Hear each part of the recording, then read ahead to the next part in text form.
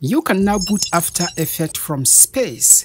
Open a folder, import a file and start working on them. You just need to upgrade your current After Effects to version 2035.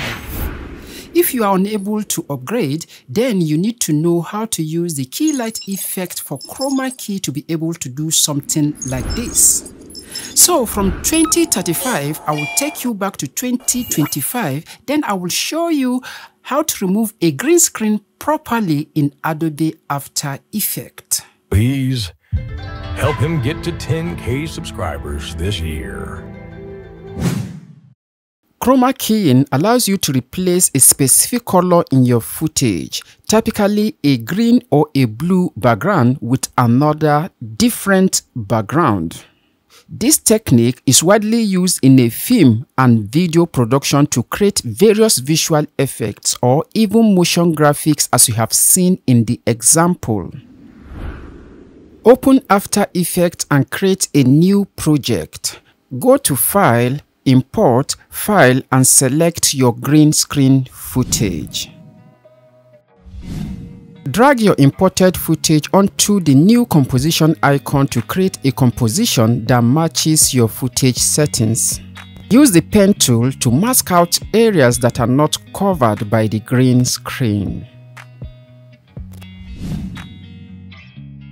Click on your footage layer to ensure it is selected.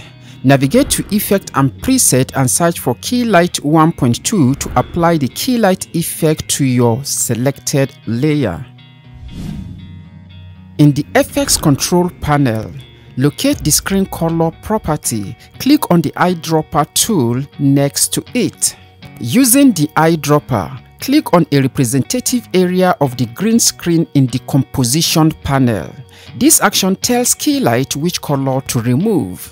Change the view settings in Keylight from Final Result to Screen Made to see the black and white made.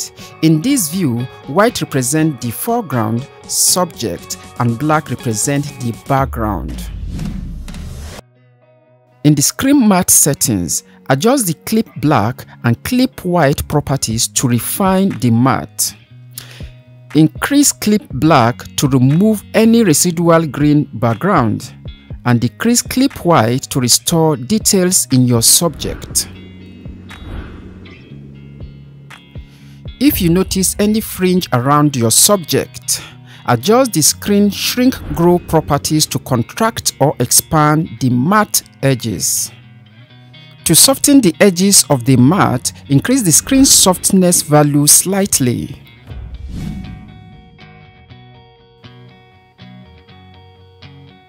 After refining the matte, some green spill may still be visible on your subject. To address this, apply the Advanced Spill Suppressor effect by going to Effects and Preset, then key Advanced Spill Suppressor. This effect helps to remove any remaining green tint from your subject. Import the background you wish to use by selecting File, Import, File and choose your desired image or video. You can also create a solid layer for this purpose.